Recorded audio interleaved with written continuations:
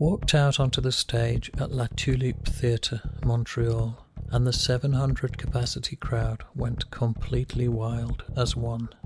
I was alone, and for once I could be certain this was for me. A massive wave of noise rolled over me as I looked out into the crowd of open-mouthed, grinning faces. All seemed to say, "You're here.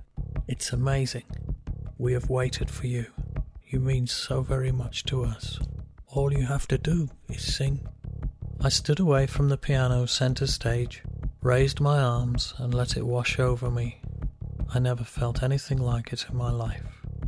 As my head rolled back and my eyes closed, the audience responded and the cheering moved up to a new pitch of outright screaming. It wasn't hysteria though, it was raw affection. I'm finding it hard to write down because words don't do it justice.